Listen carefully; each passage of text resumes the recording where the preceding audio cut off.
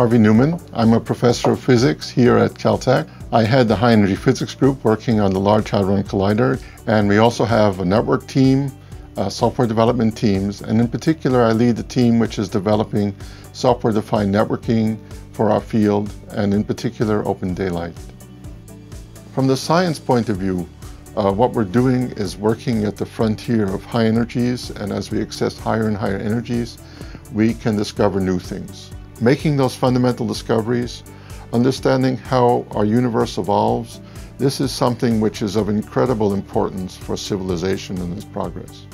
From the technology point of view, we're a sort of poster child of an open global organization, and serving this collaboration and creating new kinds of systems which are able to do that and serve people throughout the world in groups of different sizes has big implications for the world at large.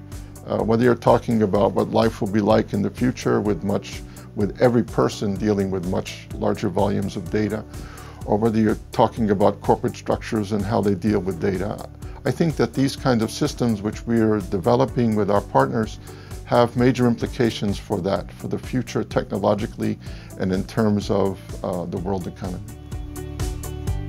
Our scientific program is a global enterprise. And so networks are part of the fabric by which we do our work, seek to make physics discoveries, and it's also the way in which we collaborate. Well, it's very important, particularly for a distributed community of scientists, to be able to get access, timely access to the data.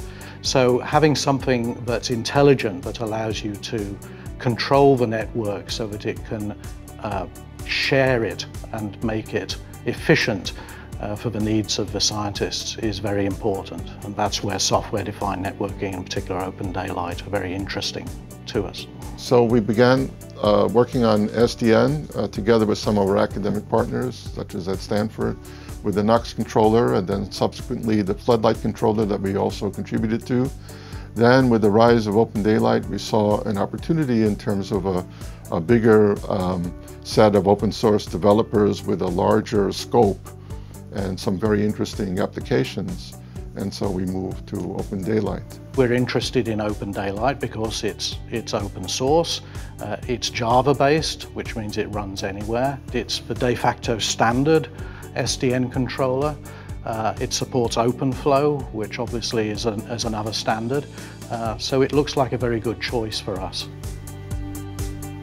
The cluster that we have here at Caltech, and basically all the other clusters in the LHC grid, run Linux and open source software, and this is of course very important. If you have such an open community spread all over the world, it becomes even more important to have tools that are open source. Like this, people can really collaborate. The OpenDaylight movement is really one of the leading examples, bringing together many of the major companies that we actually deal with in various sites, in various ways, for various parts of the technology, to open up a new opportunity for working together to develop these new types of systems.